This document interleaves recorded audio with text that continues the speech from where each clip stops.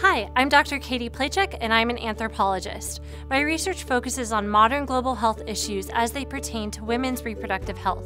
Specifically, I look for ways to improve health and well-being during pregnancy and the postpartum period.